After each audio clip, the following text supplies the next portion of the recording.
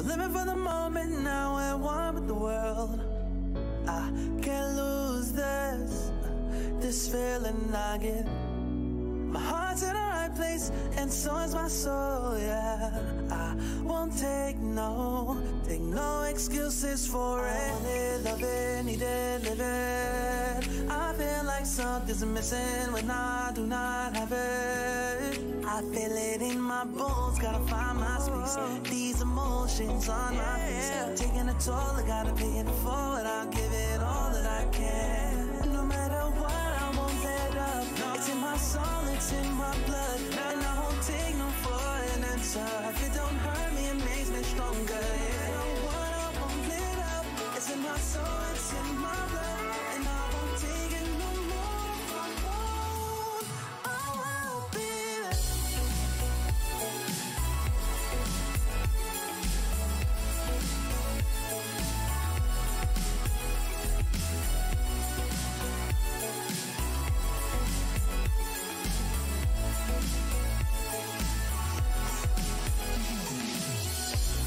Just leave it to me.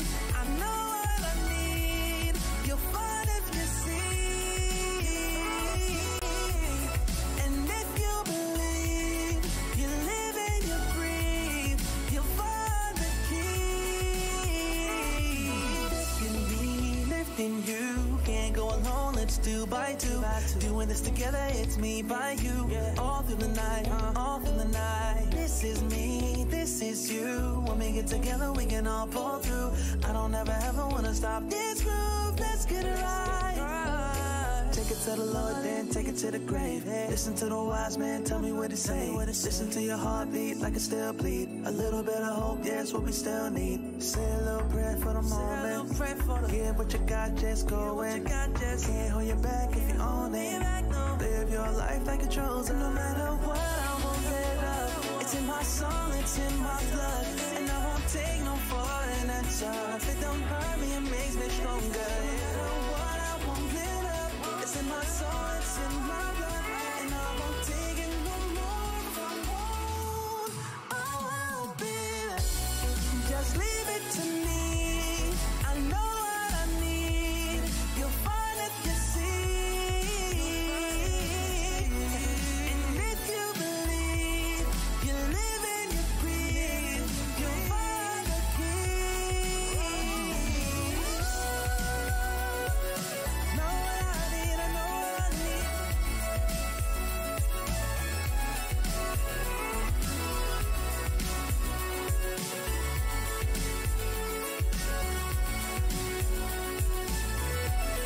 You find the keys,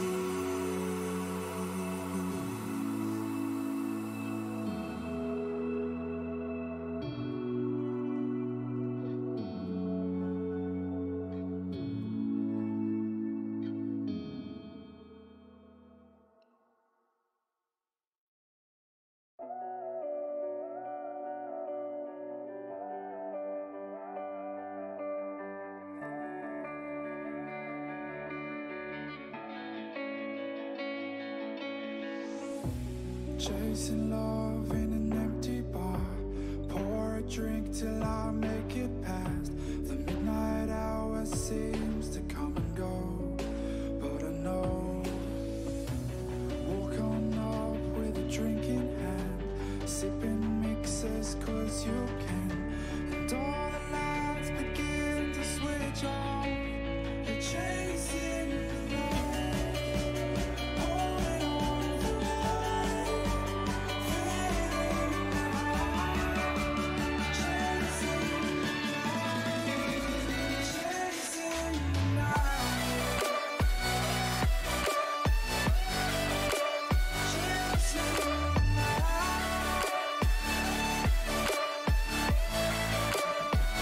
chasing the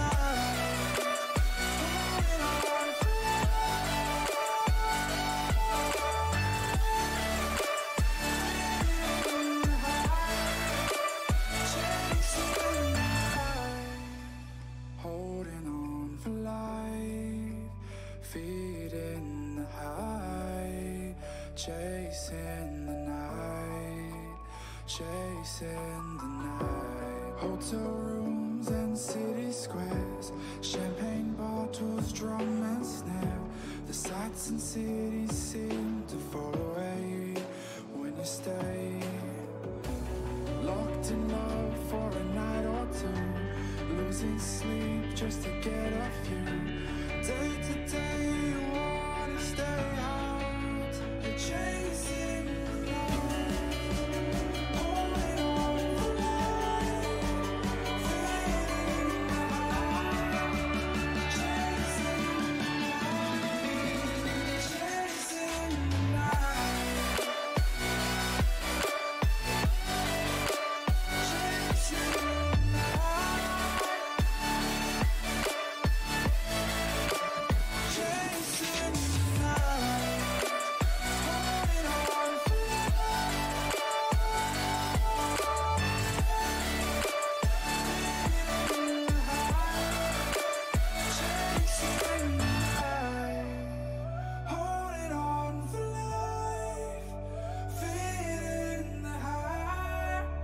chasing the light, chasing the light.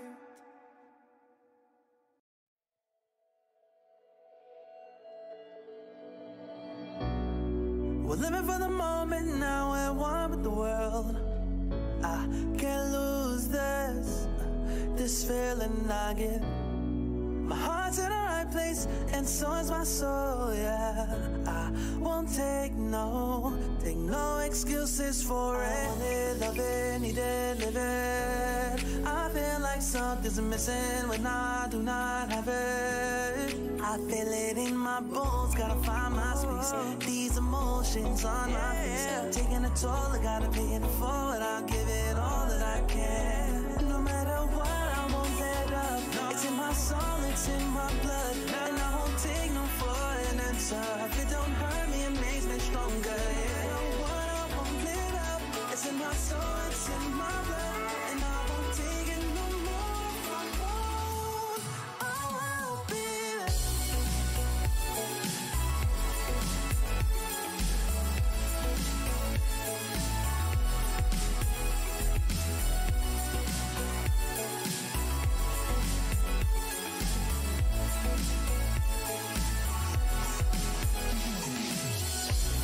Just leave it to me. I know what I need. You'll find if you see. And if you believe, you live and you breathe, you'll find the key. Lifting me, lifting you. Can't go alone, let's do by two. Doing this together, it's me by you. All through the night, all through the night. This is me, this is you. When we get together, we can all pull through. I don't ever ever wanna stop this groove. Let's get it right. Take it to the Lord, then take it to the grave. Listen to the wise man, tell me what to say. Listen to your heartbeat like it still bleed. A little bit of hope, yeah, it's what we still need. Say a little prayer for the moment. Give what you got, just go in. Can't hold you back if you own it. Live your life like a chosen. No matter what, I won't let up. It's in my soul, it's in my blood, and I won't take no for an answer. If it don't hurt me, it makes me stronger. Yeah. No matter what, I won't let up. It's in my soul, it's in my blood, and I won't take it no more. I won't. Oh, I'll be there. Just leave it to me. I know what I need. You'll find if you see. And if you believe, you live and you breathe, you'll find the key. Know what I need, I know what I need.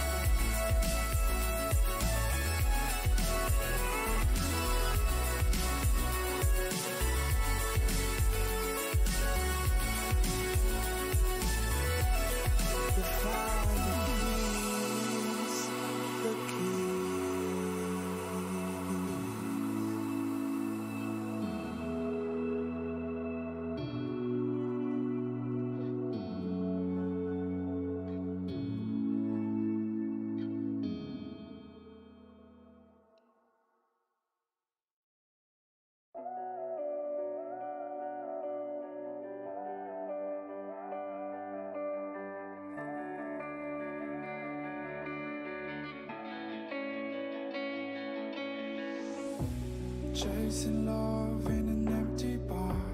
Pour a drink till I make it past. The midnight hour seems to come and go, but I know. Walk on up with a drink in hand, sipping mixes cause you can. And all the lights begin to switch off. You're chasing the light, holding on for life, feeling the high, chasing the light,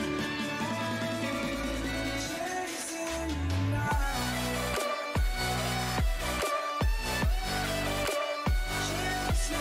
night,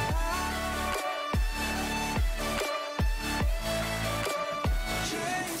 the night, chasing the night,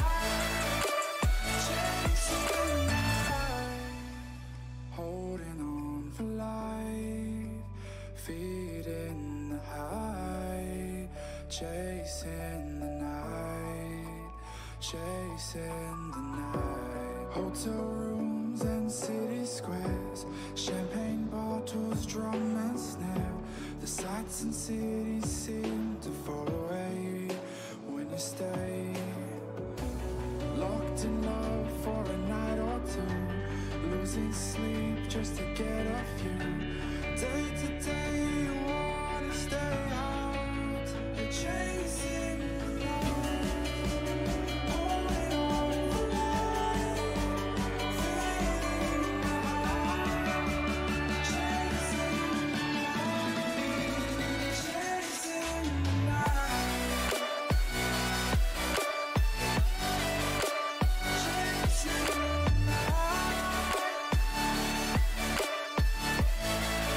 night, chasing the night, holding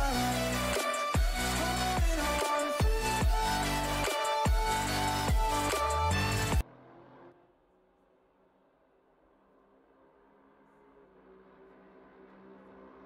Hello, everybody, and welcome to a very exciting race with some very exciting cars on a very exciting track.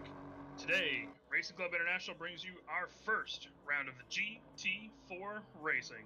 Of course, GT4 went live this past Wednesday here at Assetto Corsa Competizione, and this will be our first venture into it. And where better to put the GT4 for the first time than at Mount Panorama, also known as Bathurst. Currently watching Harry Conway coming down the straight into the chase in his Mercedes in third position. Killian Raiminen and Fernandez, of course, finishing out the top 1, 2, 3 here in the practice session. We'll be moving over to qualifying here shortly. Today's pictures will be brought to you by Mr. Jake Boswell doing the streaming for us today. And of course, my name is Mike Jones here with RCI, and in the box with me for commentary, Nick Sitnick. Hey everyone, how are you doing? How are we doing? We are doing great. I'm super excited to see this race unfold as we see Billy Eckstein go sideways coming down the hill there. I think that is something that we're going to see quite a bit of as these drivers are getting still used to the GT4 class. As was mentioned, it was only released this week, so they're still kind of getting used to these cars, but it's so cool to see new vehicles out on the track in ACC, and we get to commentate them at a very fun and exciting track as well down in Bathurst, which is a track that I love to watch. I think it makes for very exciting racing. It's a very tight track, and the cars get nice and spread out because of the length up the mountain and down the mountain, and I think we're going to see the extent of what the GT4 class can really offer us. Yeah, I totally agree there, Nick. And this is something that like you said, Bathurst, always a great race. When I was sitting here thinking, man, what do I want to do for the first race here, right? When I was setting this one up, and I just, oh wait, duh, we're racing Bathurst. We ran a GT3 race here at the 9L slot a couple weeks ago, as we're now forwarding and qualifying. 9L race a couple weeks ago here at Bathurst, and of course we had one of our pre-qualifying races for the 6 hours of Barcelona this afternoon, or sorry, this morning for us, me and Nick here in the U.S., but kind of mid-afternoon, evening for the Europe guys. So we figured, you know, hey, let's do that, and then right after that, we'll do a Bathurst race. So a little late here. You'll notice across the timing board there on the left that you have two different colors across the board there, white and red. That means today will be a multi-class race. Still all GT4, but multi-class. We will have Pro and Am drivers. Total of 37 drivers on the grid as we start qualifying here. About just under half the grid is Pro, and just over half the grid is Am. And as we saw through the practice, a lot of the Pro drivers definitely towards the top of the meters. So, you know, I think they have reasonably sorted themselves out. As we're currently watching, I'm going to try this for a second here, Nick. Bash Shilstra? I'm going to say Shilstra. That's what we're going to go with. That's Shilstra sounds good to me. I actually wanted to note while I was looking down, oh gosh, I lost the name now. Obviously, we have our one of our local favorites, Billy Octane, out on the grid, a excellent racer, and as has been commentated, has one of the coolest names in racing. You couldn't ask for a better surname than Octane and be a sim racer. But he has a little bit of competition, I believe, because there is another driver out on the grid currently with the surname McDude. And I think that might be in some competition with Octane for coolest name on the grid. McDude, I haven't seen that one yet. We'll have to keep an eye on him, of course, as Jake Boswell switches over to watch Billy Octane in the V8 Power, baby, Chevrolet Camaro, and of course in his traditional blue, pink, and black livery, as we find Brock McDude for the is that the Ranny Racing, I think is what that says. Sorry, our Discord stream is just a touch less quality than you guys are probably seeing on YouTube, so a little hard to read the text at times, but that is an interesting name, and he is, of course, in the Pro Split as well, as he has a white name tag, so he'll be up there competing with Mr. Octane here in a bit. And I noticed Jake kind of flipped over to somebody there for a moment named Ted Edwards. That is one of our staff members. He is one of our community moderators here. So we have a couple staff racing in a race tonight. Ted Edwards here in his Audi, one of the couple Audis, or if not the only Audi on the grid, I believe, in fact, at the moment. And of course, down near the current bottom of the grid, as he just recently joined the server, another one of our staff members, broadcasters, and administrators, Mr. Ryan Gill for the Combox Racing team, as he's getting out of the way here, also in that Camaro. Very similar livery here to Octane, actually, Nick. He's got it kind of the same colors, so wondering if him and Billy have teamed up on that one. Yeah, a little bit. I think that's a pretty bold choice. I think the Camaro actually has some really awesome livery pattern options. As we were doing a little bit exploring, as he was spinning right out of the pits. That's always rough to see. But yeah, I mean, I am excited to see what people come up with liveries. I mean, we're dealing with a bunch of new canvases, if you will. So we'll see what they're coming up with. Ryan Gill currently rocking the like medium blue in the front with the black back with the lightly purple stripe in the middle. Yeah, so I mean, we'll be seeing plenty of that as they are coming around here. Actually, I don't believe any times have been set yet. We're just getting out to the outlap. 15 minutes at Bathurst, quite honestly, is not a whole lot. I mean, we're going to see maybe a couple laps set for everybody, but with Bathurst being a little bit of one of the longer tracks in ACC, we'll see what kind of laps they can set down when they only got possibly two solid options to see what how they stack up. And of course, we're seeing a Mercedes here of Harry Conway kind of tap the wall a little bit there. And, you know, these guys are obviously pushing. As you said earlier, you know, we haven't had a whole lot of time to get used to these GT4 cars yet. You know, it's only been out for a few days. And these cars are definitely, let's call them slippery.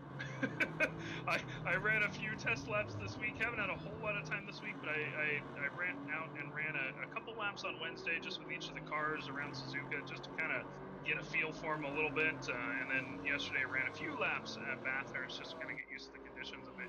These guys are going to be racing in. And yeah, they are slippery, man.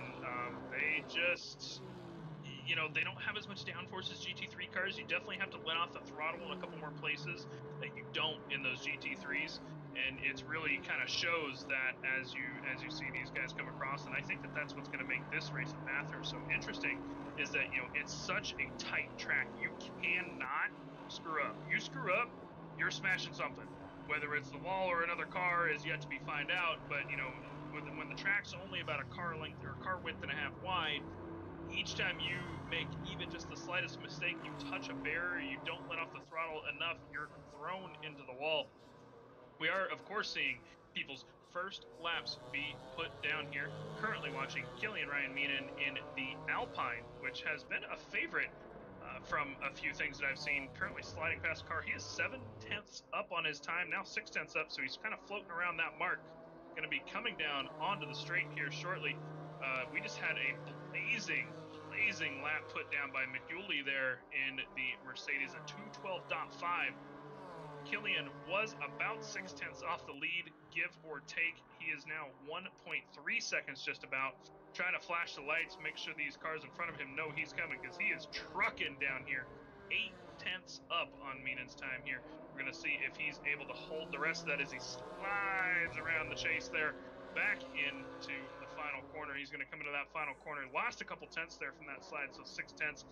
Maybe might make it up to 5th place, but I think he has lost enough time to potentially stick where he's at. Picks up the 7/10, and there it is, just sliding into the 5th place, and he's going to pull over, get some fuel, probably come on back out on the track. 8 minutes remaining here in qualifying for these guys to throw down some times, and one blazing time put down. The rest of the top 5 there, or the rest of the top 6 rather, are pretty like far ahead of 7th place, which is honestly not what we usually see, Nick. We usually see, what, maybe down to about P20 or so is usually pretty close, and these guys, seems like there's just 6 real quick drivers today. Yeah, absolutely. I mean, with the new GT4 class coming out, I mean, I'm expecting this a little bit. I think the consistency might not quite be there. Also, Bathurst is, I feel like it's going to be punishing for the GT4 class, especially with the experience levels that we have. I mean, these are highly skilled drivers. We've seen them race around for our previous RCI events, and they can set very consistent times, and even with versus each other, I mean, being within a second, as you said, down to 12th, 15th, or even the top 20 can be within a second or two, and that is standard because that's just how consistent they can be with themselves and with each other. But I mean, I think this is going to shake out. I mean, we're going to see at least another solid run of laps. I mean, we were watching Harry Conway for a minute. He was pretty dominating in practice. He was up at least a few tenths over everybody as he was setting quite a few laps. But I mean, they were solid laps in range of the 2:12.5 that we're seeing in pole position. I did want to point out that it looks like Mercedes is currently dominating the top 4 spots, followed by a few BMWs. So you've driven the cars around a little bit, Mike. How do you feel about that shakeout? Do you think the Mercedes deserves to be dominating this class right now? You know, I'm not too surprised on it, to say the least, as we watch Gil come across the line, pick up a few tenths up into 11th, and Boswell now switching over to, I'm gonna be honest, I'm not even gonna try with this one, Romanco, here in P2. Sorry, I'm very American. I have a hard time pronouncing names. I'll give it my best, boys. Currently 5/10 down, give or take, on the leaders as Guiglia puts down an even faster lap than McEuley does. So now we have the BMW in first place. And that is 2 people that are in that below 2:12.5 range, give or take. So a lot of time to make up. Of course, this gentleman we're watching here, the number 48 Mercedes, has been floating around a tenth to 2 tenths up, but I don't think he's going to make it yet. He just lost another couple tenths there, so I think he's going to lose some time coming out of the Conrad straight, and he's going to give it one more lap. Got about 5 minutes to go. But yeah, Nick, to get back to your question, it doesn't surprise me so much, right? Bathurst, very fast track. It's something that, you definitely have that that interesting balance of, you've got 2 long straights, right? You got the mountain straight, you got the Conrad straight, but the top of the mountain is very fast still, even though it is twisty, curvy. You've got to go through Skyline, you got to go through the Forest Elbow and everything like that. it's still a lot of, you need that torque that to really get you going down the straight. And from what I've understood so far, the Mercedes and the BMW are both very good at that. You know, they're the Mercedes in comparison to GT3 Mercedes isn't quite as understeery. The GT3 Mercedes is known to just have that understeer in it. That's kind of a bit of a problem. And as Fabian is saying in the chat right now, you know, he says just fairly easy around Bathurst. You know, so it's something that you can just kind of dance around. It gets rid of some of that understeer that the GT3 model has. Not that the GT3 model isn't quick, but you know, I'm not surprised to see it quick. I'm just curious how it's going to hold up in race pace, of course, because being quick isn't everything. Anybody can go down and throw down a couple quick laps, but how will you end up in the race? That's the real question, because that's going to happen here in about 12 minutes or so, if I had to guess, until the green flag will drop. And then it's really going to be the test, because top 8 right now, Mercedes and BMW, 4 and 4 rather of each.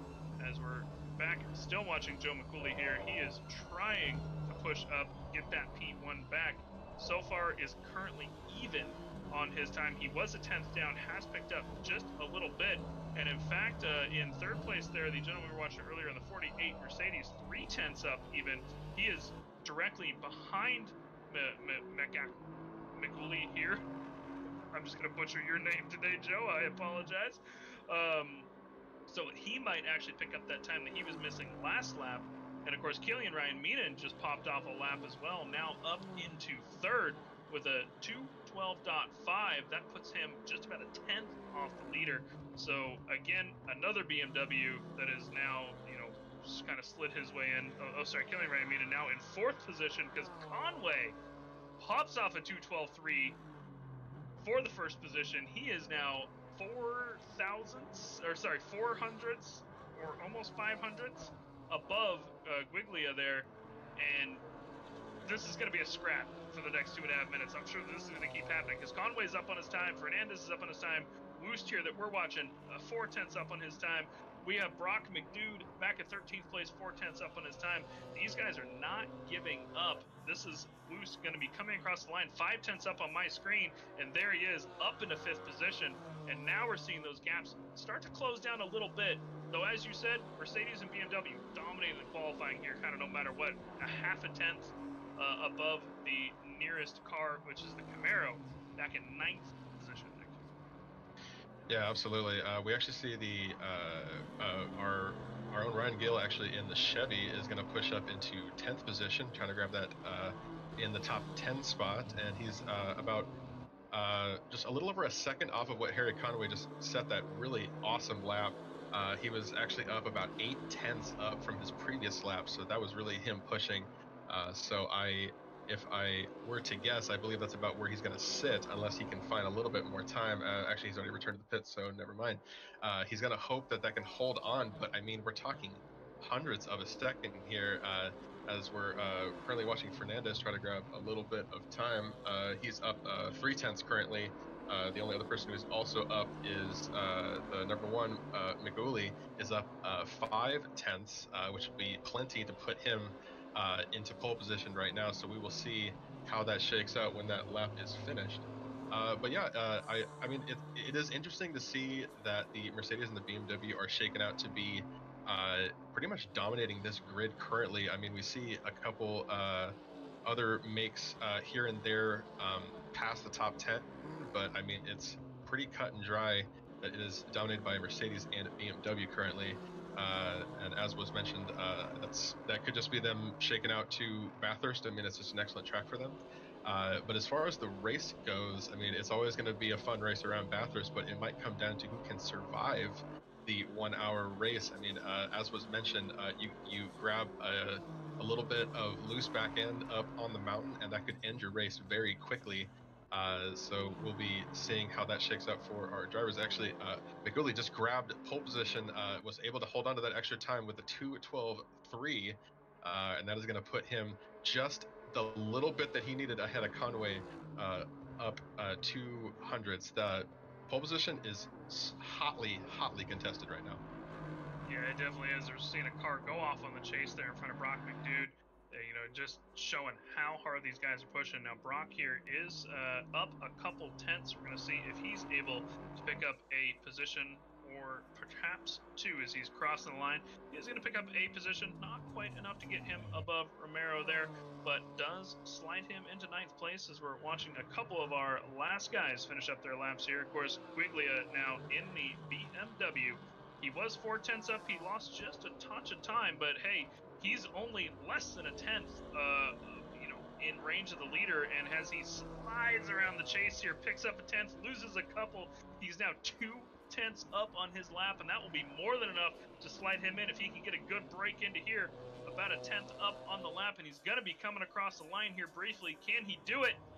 And he does. 2:12.330 puts him, what, 4 thousandths or 400ths or so above second place. So scrapping all the way down the line. I think Conway went back to the pits just too short of a time. Did not give him. He should have went for one more lap. But, you know, in the end, P3 is not a bad position to finish there in qualifying as we are watching, I believe, what should effectively be our final car, if I am not mistaken, coming down. There's a couple more cars on the grid. I apologize that are behind this gentleman here. A couple more cars crossing the line, but this is Bailey Collins, again, in another Mercedes, the 888. He's going to be finishing up his lap, currently a few tenths up, and that should put him potentially up into the P12-13 range if he can hold on to this. And he's going to be coming across the line here shortly, and then only one car left, I believe, out on the track in P24. Also a few tenths up, about halfway down his lap in the number 31. Should be our last car, as nope, he had already invalidated. So here it is. Collins did make it up to 11th, ahead of Mr. Ryan Gill, pushing Gill back to 12th. So Gill will be the second Camaro on the grid, and not too bad for them, all things considered. So going down the line right now, Guiglia did pull out that P1 again in his number 18 BMW with McCooley, Conway, Ryan Meenan, Woost finishing out the top 5. And this should be one hell of a race. I'm really, really curious to see how these Mercs and BMWs do as they we actually start the race here. It's going to be an interesting one, Nick. I think that the Camaro has great pace. It's got so much torque in that car. Even if it doesn't have quite the top speed that the Merc or the BMW do, I don't believe. It's got so much torque, and I really think that across the top of the mountain, if they can get a good run with those Camaros coming out of the elbow down onto the Conrad straight out on the back end of the field, I think there's some potential there in the slipstream for them to maybe come up and get some passing done, because while we don't want to see one car model take over the top 10 altogether, it's our first GT4 race. It's here for everybody to test out and kind of get some knowledge down. So that's really what we're here for today.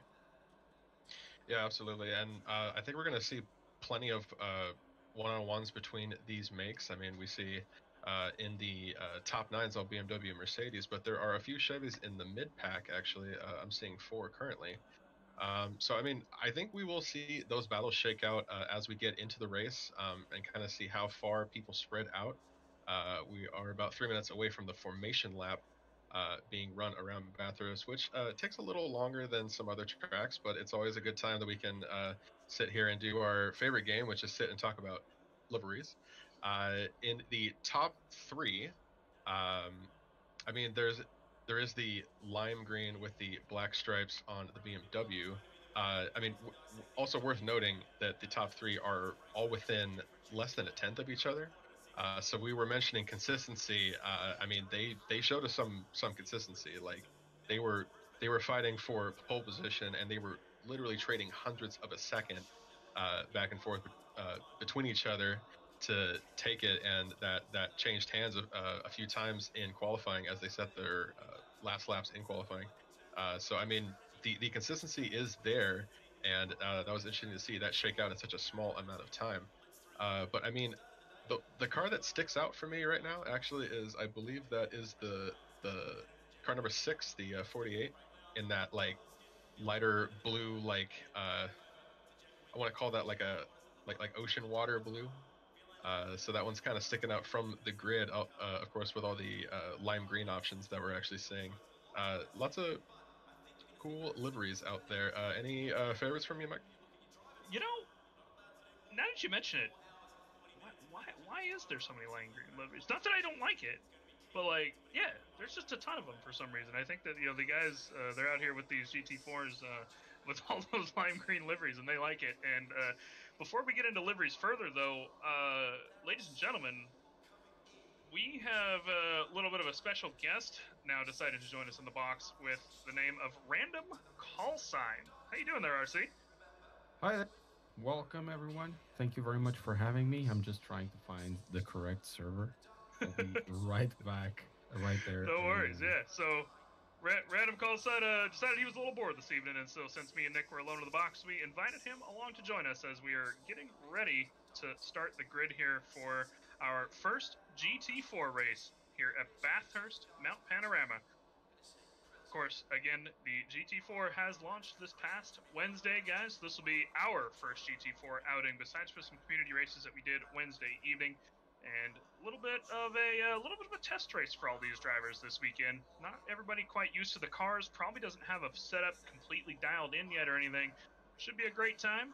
And obviously, here in the top 10, we have 9 out of 10 Mercedes and BMWs, 3 BMWs, 6 Mercedes, finished out by number 10 Springer in the Chevrolet Camaro. RC, I know you're connecting there. Have you had some time with the GT4s yet? Yes, I have. It's been quite interesting. I do enjoy very much this new DLC. All cars have their own spirit. They drive very differently from each other. Do you have a favorite so far? Yes, the 570S, the KTM Crossbow, and the Ginetta. Those are my favorites. I'm a huge fan of Ginettas in general. I have to say that while I was playing Project Cars over the years, the one of my favorite cars to drive was both the GT Mini, the GT5, and the GT4 Ginettas. I was a little disappointed to find it was right-hand drive personally, because every time I get into a right-hand drive car, all of the Bentley, I just hit every curve possibly available. But I do enjoy the Ginetta. It's definitely a very fun little car. And you know, it's an interesting concept because these are so different that they're so different than the GT3s that it's difficult to say, you know, hey, I really like McLaren in the GT3, I really like McLaren in general, and then you jump over to the GT4 and it just drives so differently inside the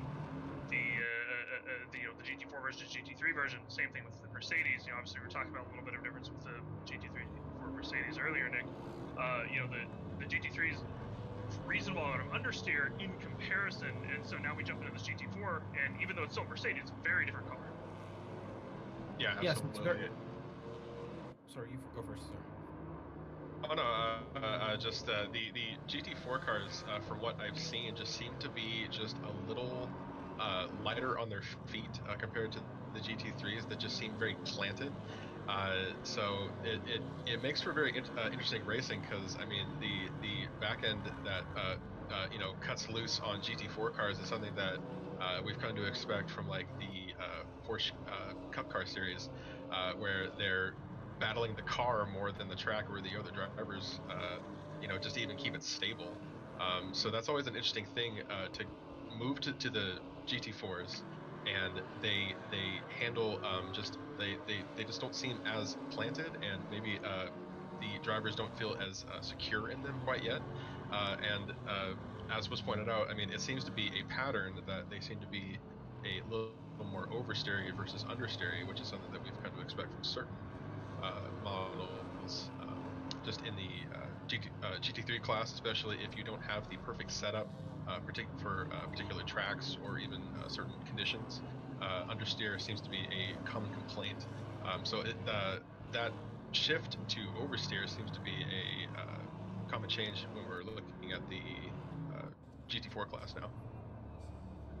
Yeah, absolutely, and that's something to be said as well about these GT4 cars. Is they have less downforce, right? So as you're coming across your quick corners, especially, there is a lot more of that sliding around, a little bit of oversteer that can happen.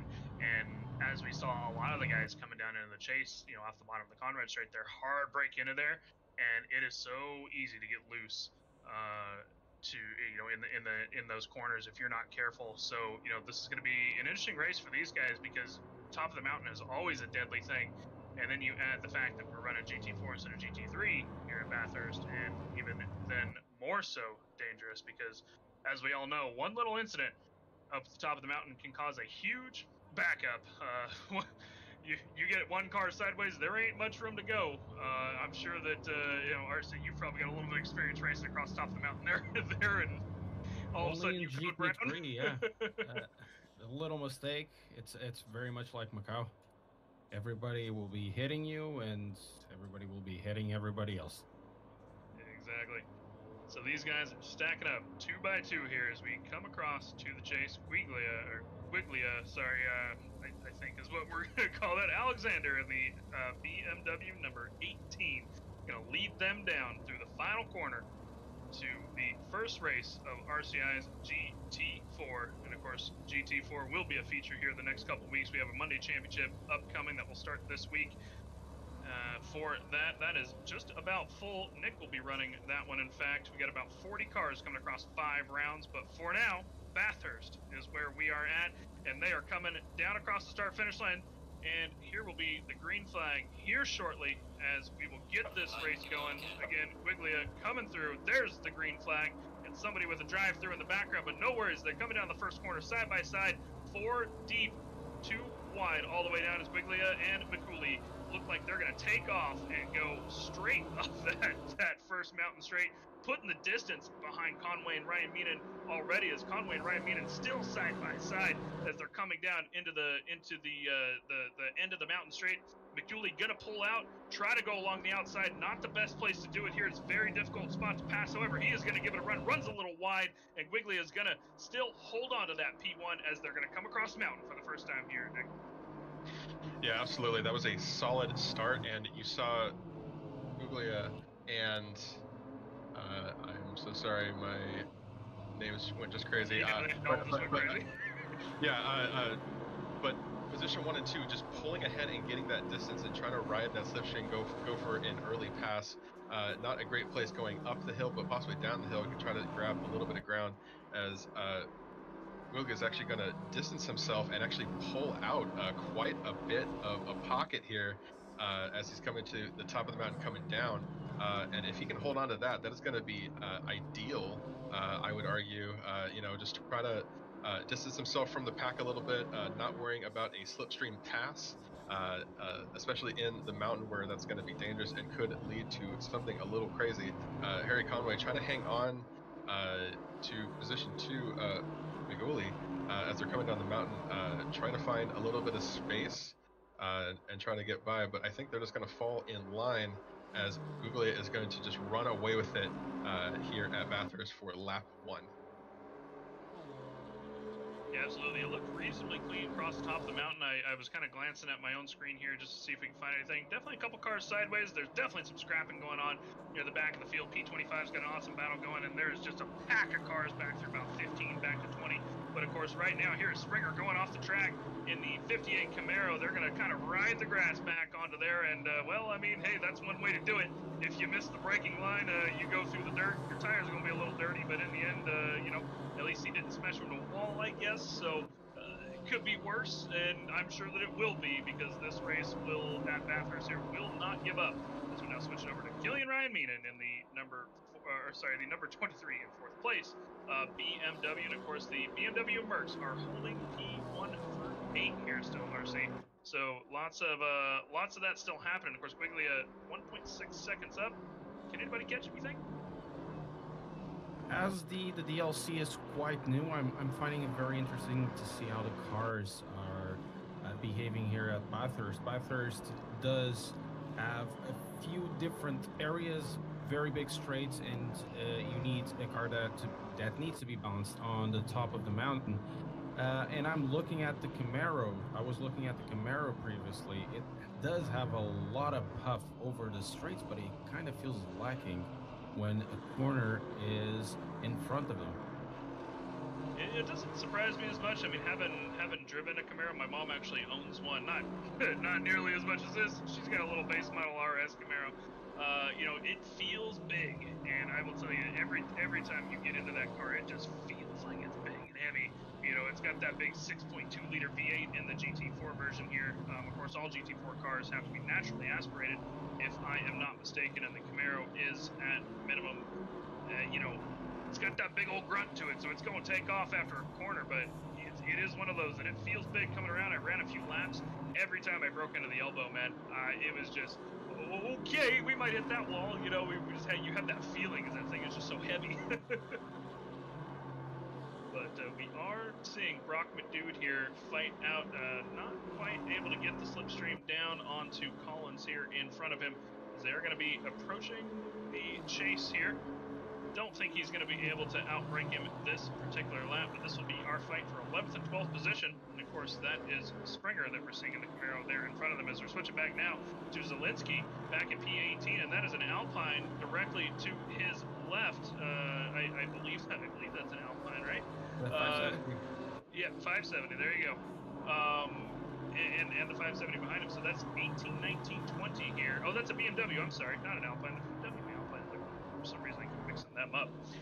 But that is for P18 here. There are still 5 cars stacked up there, and these guys are going to be scrapping all raced long. 40, just about 40 cars on the track. Well, this is a pretty big track. You're going to see a lot of these packs form up over the next few laps, and we'll get these big 2, 3, 4, 5 car battles all race long, Nick.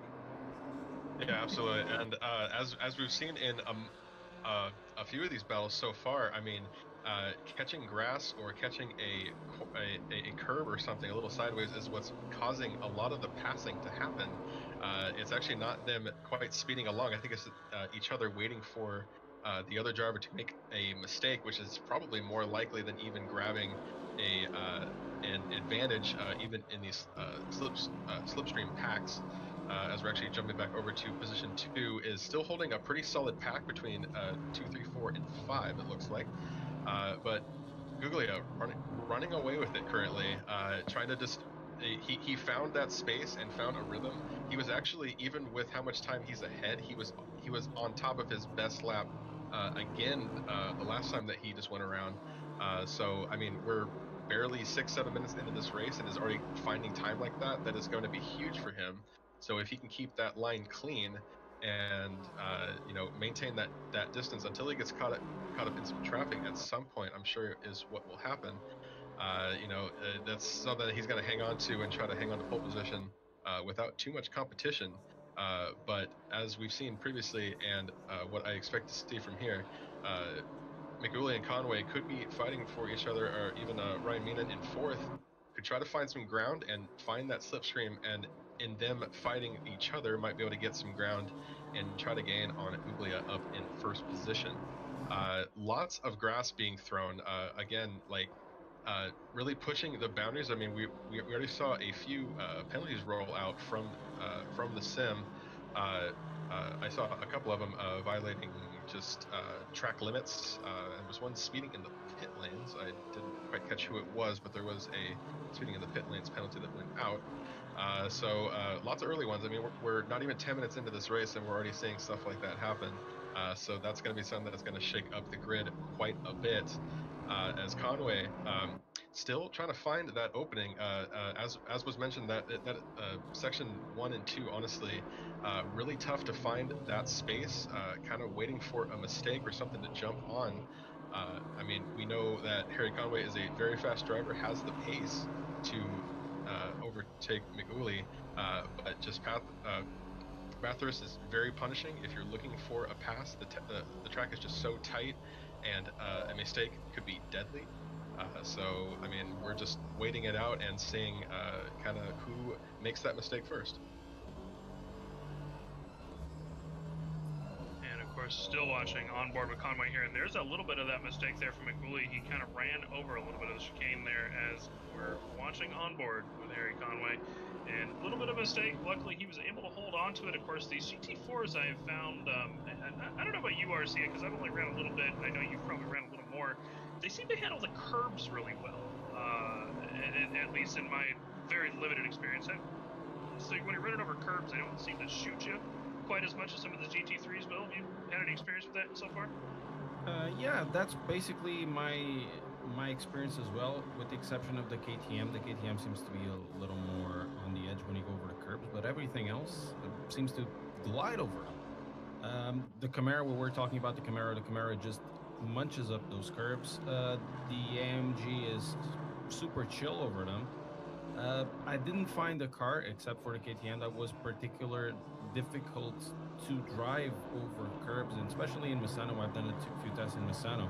Over pretty much all of them were happy to cut those corners, going over curbs, going over the sausages with no problem whatsoever. Yeah, Misano's actually a good test for that too, because of course, I mean, besides for maybe the infamous Laguna sausages, a little bit of a scrap here going on between Collins and I believe that's McDude and Springer. A little bit of a bump there coming out from the Mercedes in front of Collins, and he's kind of knocked out of the way there a little bit. A little bit of an aggressive race in there from these guys. I'd love to see them bumping and banging each other. But not causing any problems, so that's solid. We haven't seen too many incidents. I'm sure there has been some, perhaps on the other side of the track, but nothing that we have seen too much yet. But as we were watching earlier, McDooley in the last lap, of course, just about roughly 2 minutes ago, as we're now circling back to them. This is what started us on the conversation about the curbs. Is him running over that curb into the chicane didn't really seem like it affected him too much. And as RC was just saying there, good test for that at Misano, because Misano's got a lot of curbs. And, if you're out there running across the curbs at Misano and your car's doing okay, you're probably doing pretty good. We see him smashing that curb with his left tires again, and he just keeps going. And this is some good pace coming out. They actually ran faster laps last lap than Guiglia did by not too much. McWooley and Conway actually ran the exact same lap time, 2:13.599. The exact same lap time coming out between the two of them in these Mercedes. And Guiglia ran a 2:13.623. So while it's not too much faster, it's enough that they're keeping pace with him. So hopefully, if they can stop scrapping here, they should be able to maybe catch up, as we're seeing a little bit of a look there coming out of the slipstream. The question is, can you get it coming into the chase? It is not the easiest place to do that side by side, but he's going to come in side by side. That's McCooley on the outside, and he has got the move done. Conway sliding past into second position. And as I say that, of course, they're going to keep scrapping, because what are these guys? Racing drivers. Of course they're going to start racing each other. Who are we kidding? And actually, we're switching back now to, it looks like this is 4th and 5th position. I believe this is Ryan Meenan along with Romenko, and Killian Meenan slides past him. I think that was a fight where Romenko was trying to take over Killian. We didn't catch the very beginning of it, so Killian Meenan, Ryan Meenan does hold on to 4th position there, but they are going to keep fighting, because that is just 2, 3, 4, 5 all the way down, as we're now over to Holmes with the 570ths of Kiyonka, and Holmes not able to get the move done on Kiyonka there. And of course, Holmes is actually he slid back past. I'm not sure if Kiyonka decided to pull over. He decided he was just a little slower than the man behind, or what. Decided to move over, but Kiyonka was the AM driver in that situation. Kiyonka was the pro driver in that situation. So he is kind of down the field a little bit for the pro guys. Most of the pro guys have filtered up, but we have this man right here, Alfonso Fernandez, in the 99 Mercedes, is leading the AM class at the moment. Romero, and not too far behind, because that is a pack of 4 there, where there is 2 AMs and 2 pro drivers kind of fighting each other here, is coming across the mountain about 12 and a half minutes actually into this race now. And kind of like I said a couple minutes ago, Nick, we're seeing those little 2, 3, 4 car battles start stacking up here, as we do often with Bathurst. We're seeing was that Killian Ryan Meenan out in front of them that got a little sideways? I don't think so. I think that's a back marker. Jake, can you switch the time screen over for me? I think it's a back marker that got a little off there, but yeah, okay, that's back marker there. Yeah, easy slide across. But yeah, so we're seeing some of them catch up some of the back markers. And this, of course, at Bathurst, hard place to pass. and it's gonna throw more of a wrench into it as well. Yeah, absolutely. And but the really cool thing is we're coming up on 15 minutes into this race, and I think the confidence in these drivers has increased just a little bit. They're throwing it around for a few laps, and they're starting to get that groove. We saw Harry Conway make that very clean pass, and actually just a lot of passes happen very quickly within a few seconds of each other. And that's the kind of thing that I was looking forward to seeing. I think everyone was kind of shaking it out and wanted that space that they were looking for, especially at Bathurst. You're talking about getting in these packs of cars, and that's kind of where you want to be. You want to be making smart passes, but they got to be quick and they got to be skillful, because Bathurst will punish you if you get it wrong. So those passing points are going to be huge. As we're actually jumping back to Ryan Meenan, who's getting pressure again from Roman Echo, who's looking to take that position back. He's currently on the outside, coming up to this corner here. It is actually going to go really wide, way wide, and is going to lose all that ground. And this is exactly what we're talking about. You can lose it just a little bit and lose all of that precious time that you were fighting for in that particular battle. Jumping over to Dustin Wust in the 21 BMW, looks like here. Also going a little bit wide, and that is going to cost him a little bit of time going up the mountain here, and is going to possibly lose that position. Looks like to who he's fighting for in that particular pack. Gil's bring a rage there. Yeah. Yes. Excellent. So yeah. Also, it was cool to see that there is the mix-up with the two leaders in the AM class, up with a few pro guys, Ryan Gill and West in the 11 BMW and the 27 Chevy, trying to fight for those positions. Also worth noting, Gill trying to hold on to the top 10 in the lone Chevy there, and is probably kind of learning how it stacks up against the other cars in this class. As RC mentioned, might be losing a little bit maybe up in the mountain, and the goal of the Chevy is try to just fight your way and use that awesome amount of torque it's got to kind of slingshot itself down the mountain and grab some time in the last sector, as fighting up the mountain might be losing just a little bit to the other cars. But I mean, I am curious to see how that really shakes out, and see how the different cars stack up to each other in the different sectors, as Bathurst does nicely show that for us. The elevation changes, the highly technical part in the mountain, but these long straights, and really see how much speed they can hold on to take positions from each other.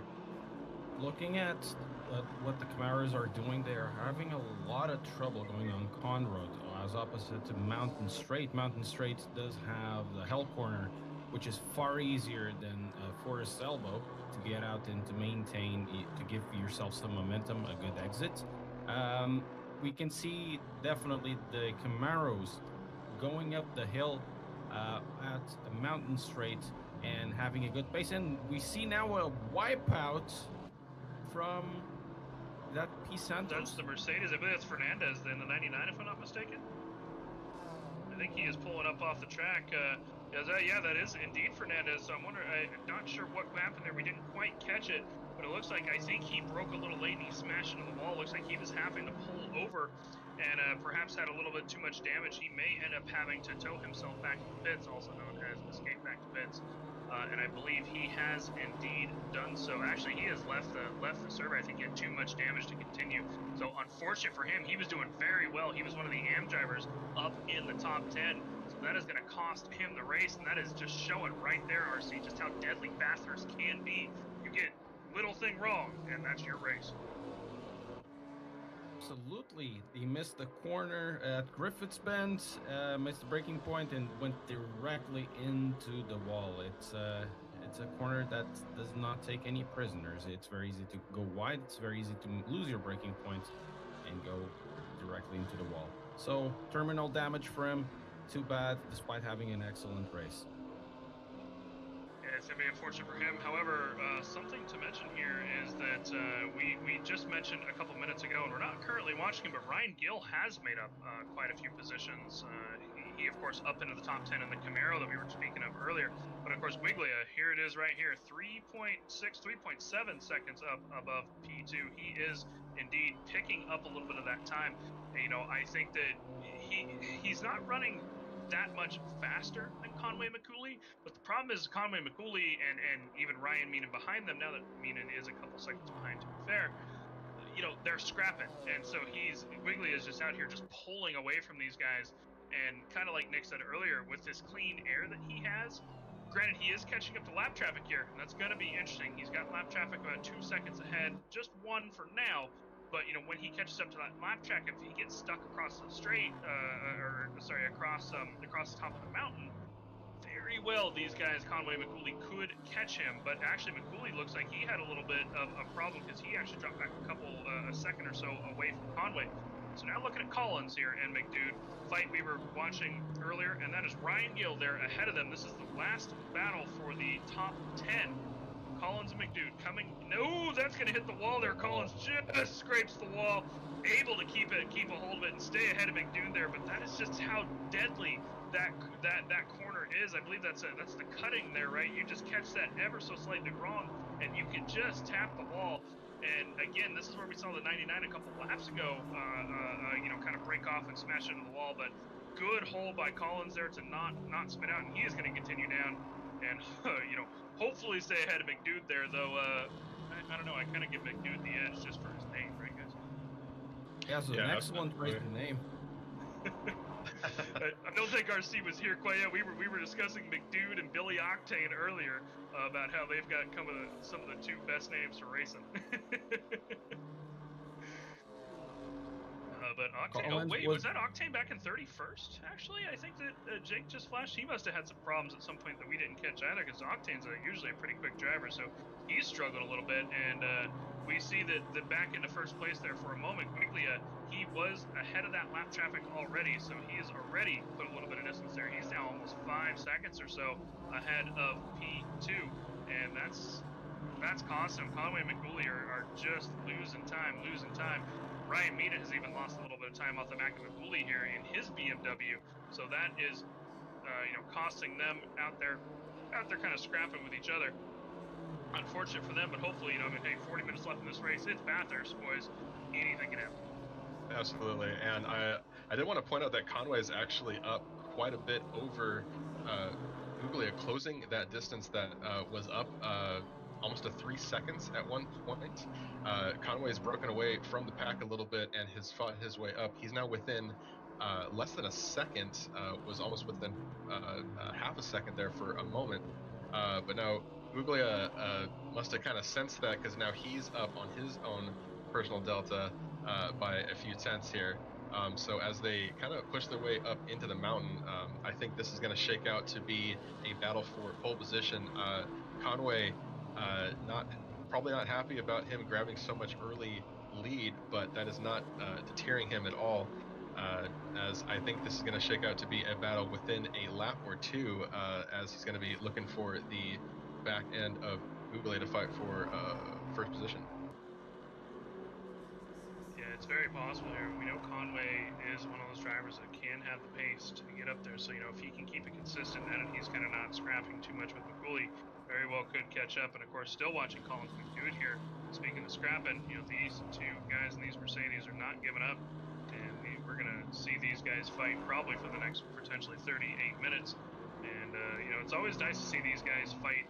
I think in the same cars. I always like watching different manufacturers fight, but these little two-car battles, I think, are always really interesting when they're the same manufacturers, because you know that they're evenly matched, besides from maybe their setup, so they have to find an advantage on the track rather than on their car.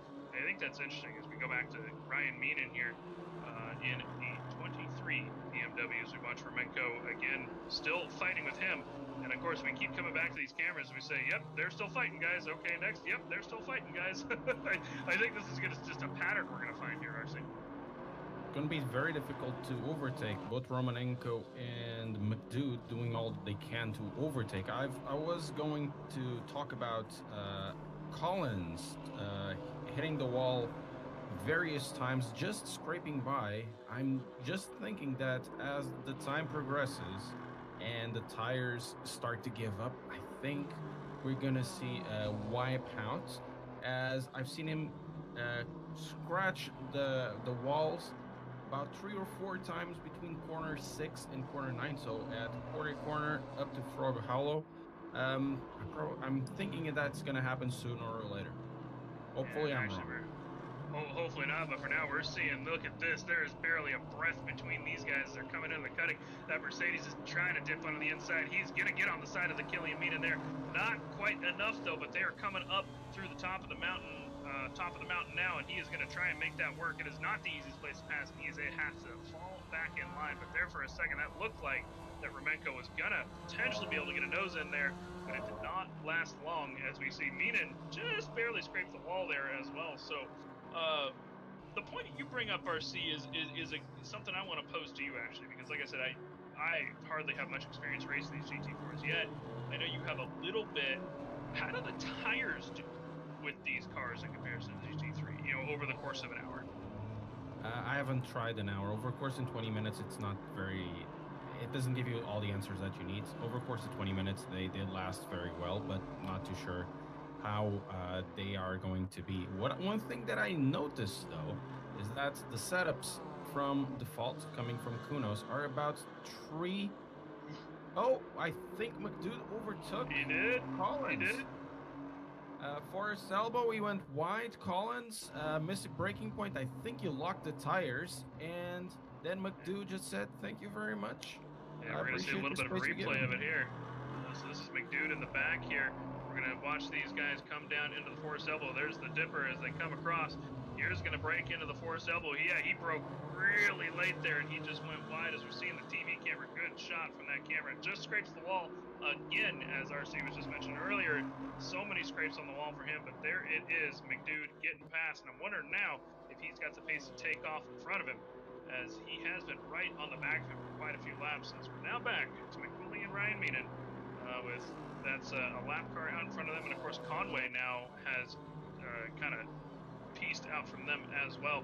Still staying about 3 seconds back with Wiglia, but he's kind of making up a little bit of that time. But yeah, interesting with Collins. I think you hit it right on the head, RC. It's, you know, you keep touching the wall, you keep touching the wall, you keep making those mistakes. There it is. Sooner or later, it's going to be a big one. It kind of felt that it was a hard hit, but we have no way to see if he has actual damage that is going to be detrimental to his race. But it did seem that it was a bit of a hard one there. Yeah, absolutely.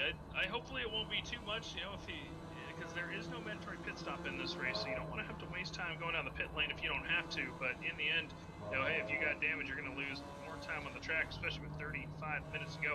As we're watching the back of Ryan Meenan's car here, back to Romenko through our wing camera, and this is just a great shot coming down the mountain, because you can see how close these guys are getting. And there he is. He's going to dip onto the outside a little bit as they're going to come through the dipper, and he is not going to be able to stay side by side, as this is very difficult to stay side by side into the elbow, not making the mistake that we just saw with Collins earlier.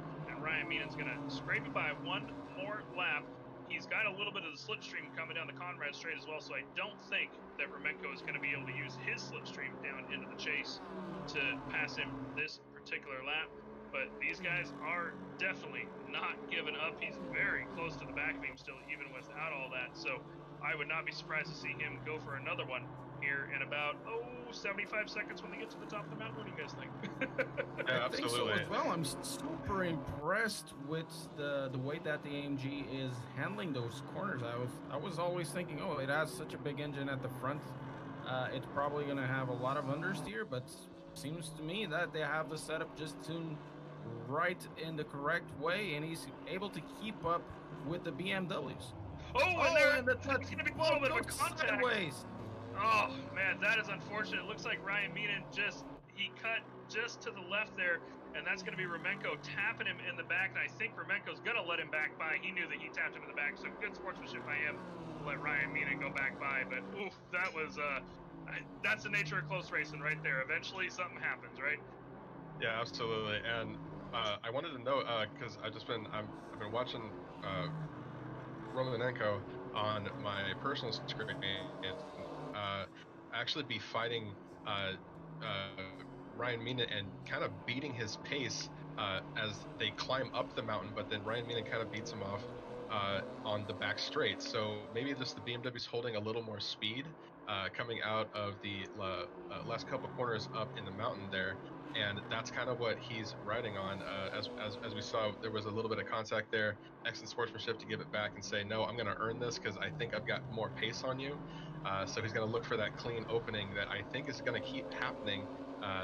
As I just mentioned, just up in the mountain. Actually, they're going to come up on a yellow flag a little bit here. Maybe there's something to give them a little bit of traffic. Hopefully, isn't anything too serious. So it looks like it already actually cleared. So, but yeah, I mean, like this battle is just showing us like this is the kind of battle that we expect from Bathurst, or even more from the GT4 cars with drivers at this level. And I think that fight is not going to calm down until the 48 actually overtakes and gets that ground. Other than that, I mean, our cameraman switching back over to Friedel down in 27th. Looks like he's got Billy Octane on the back of him. Billy Octane, not sure what. Actually, he's gonna throw it complete, and Octane's just gonna slip right by, as if that was something planned almost. Actually, we're gonna catch an instant replay of that. Just a little bit loses the back end and spins it, and Octane passes with a very clean pass there that would have probably just scared me to death, honestly, if I was in the car. Luckily, this is sim racing, not real racing, because that probably would have been terrifying. There. Oh yeah, Yes. seriously. A good hold by I think his name was Fratelli though. I mean, like that could have been much worse.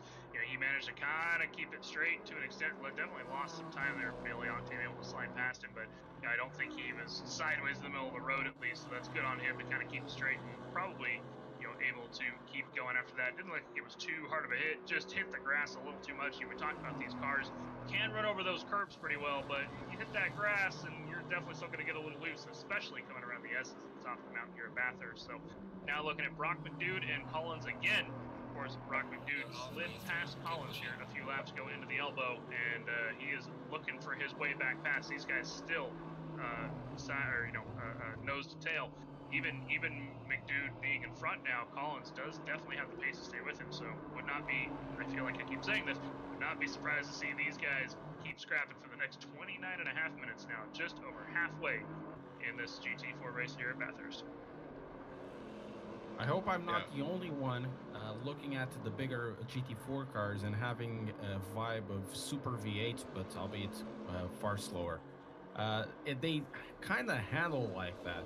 They're a bit floaty. They have a lot of grunts, but they still are able to clear those corners like nothing happens. That is the best description I have heard of these so far, RC. I like it. Well, I'm glad I'm not the only one then. Thinking about the GT4s here at Bathurst in that way. The GT3s don't feel like it. It feels a little more like Formula, almost too much on rails. The Super V8s, they move around more. The GT4s do feel, for at least for me, the bigger ones, do feel for me that way. Yeah, I agree, because the GT3s, I mean, they have so much downforce in the GT3 cars. I mean, don't take me wrong, not to say that they don't get squirrely and everything, but these GT4s are almost to road spec is how they kind of spec these cars out. That's kind of the ruling with the GT4. It gives them SRO, or I think it's SRO is the parent organization for GT World Challenge Europe, right? They spec these out to be almost like road cars. Of course, they have other things in them. They got the roll cage, they've got electronics. There's still TC and ABS on most of them, because if anybody has driven the Maserati so far in this GT4, it does not have TC and ABS, and it definitely drives like it. Awesome drift car. I would not be surprised to see Matt Samuel floats around our Discord quite a bit, former drift champion. I would not be surprised to see him out there doing some laps in the Maserati at some point, because he is the man we would want to see in that. I believe, if I'm not mistaken, he's participating in the Monday Championship, so Nick, you might get to see him on Monday and see what he's doing. I do not know what car he's driving, but we are watching Ryan Gill here. Got a back marker there behind him, so not quite a fight for position, but Ryan Gill has been making up a little bit of time here and there. He got a bad lap last lap at 2:15.5, but he has been running reasonably consistent in the 214. So if he can keep it consistent here, I don't think he's going to catch Fernandez. Fernandez has just got all kinds of pace, but he might end up catching. Oh, that's right. Fernandez is stuck on my screen. He's the one who retired earlier. I apologize. He might catch Stephen Moose though, however, because Stephen Moose and Gil have around the same pace as we're seeing.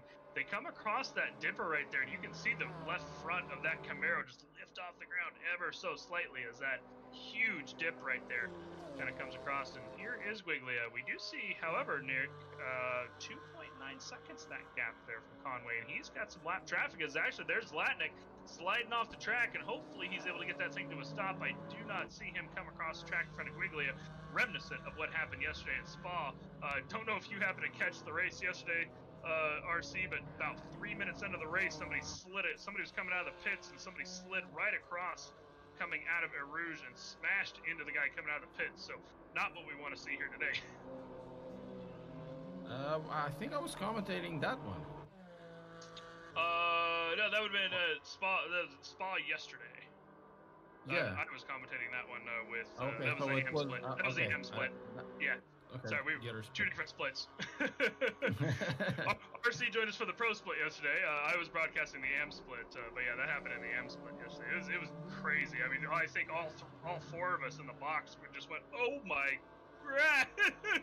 all at the same time on stream. It was fantastic. But I am glad to see Conway kind of closing the gap here with Guiglia just a touch. So this is where we're going to start seeing the difference in the cars, right? We all know, like, the GT3 Porsche, 45 minutes into its stint, that thing starts falling off a little bit because it'll start eating its tires. So I'm curious now if we're seeing either Guiglia, showing signs of just dipping his own pace, or if it's something to do with the BMW,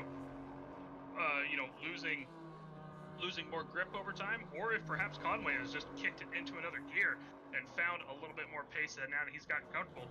Picked up 2/10 since the start-finish line, about halfway through this lap with 25 minutes to go. That is plenty of time to catch up, especially if he can start catching some slipstream, and especially if Guiglia can catch up to this lap traffic and slow him down a bit. It'll be an interesting 25 minutes, I think, for Conway. He's going to have to push hard. Yeah, absolutely. Conway, Sorry, go ahead. Conway has been finding very good pace. He has been doing better laps than Guiglia in the last 2 or 3. Very likely we could see a battle between them in the next 10 minutes or the last 10 minutes. Yeah, absolutely. I did want to just report that Magoli, we saw him kind of fly off the last corner there. He did pull into the pits with a full repair, and that's going to hit him pulling back out onto the track in 17th place. So that's him losing a lot of ground as he was fighting for a podium position. So that is going to be a pretty tough blow for him, but he is fully repaired out back on the track, try to find that ground. Currently on your stream, we're following the Ryan Meenan and Romanecco battle that is still raging on. Romanecco has not found that opening yet. Ryan Meenan playing very defensively and holding that pace down. The BMW seems to be holding onto that. Actually, there's going to be another tap right there. Ryan Meenan getting flashbacks to just a few moments ago, and we've seen Romanecco has the sportsmanship to know that, oh, that's not where I want to take you out at. I want to take this out because I'm trying to be faster than you. But that is interesting that the same thing happened. So that's just showing how close this battle is as they fight back up into the mountain. And I'm still on Romanecco has the pace climbing the mountain. Actually, he's going to be looking for another maneuver here. This is a super dangerous place to be trying to make any kind of maneuver. But I mean, it could be possible as he's actually getting caught up with a little bit of traffic ahead of them. So this might be the opportunity that he's looking for. Maybe get Ryan Meenan in a position where he can't get past the back marker and use that as an advantage. He's actually going to go back for another. Oh, it's so close. This is dangerous driving, but they both want this position so hard, and he's not going to give this up. Actually, he's going to go completely sideways, grab dirt, and oh, that was terrifying to watch. Keeps it steady enough to keep the battle going. They are not going to let a mistake like that end this battle. This is excellent racing that we are seeing at Bathurst today. I can't believe Romanecco held on to that. I'd have been dead. I'd have been in the wall, smashed, have to escape to pits. that was fantastic holding by him. And we've seen him every time they come out of the cutting. That man wants to dip pass in through Ryan Meenan coming across Mountain Straight. Zlatnik doing a little bit dangerous, trying to let people pass there on top of the mountain. I think he found about the only place they could, and luckily, Ryan Meenan and Roman Echo were doing it. But you were saying, Nick, Killian. So we've got both the Ryan Meenan brothers. We got Killian and Cormac that race with us pretty often. Killian, I have been told, is one of the best defenders that people have ever raced with. He might not have the pace that some people do. Roman Echo, I think, is definitely faster than him, but you can't get by the guy. It's just he is just going to defend every last inch, and you cannot get by him, and he is showing that. But he's still got 22 minutes left. As we're actually seeing these guys, this is Woost and a back marker here. Sorry, this is Woost and a back marker. Alia here, kind of scrapping a little bit. Alia, I think he broke just a little bit too late and realizing kind of kicked himself sideways in through the chase there. So good on him to make sure he's not taking out cars.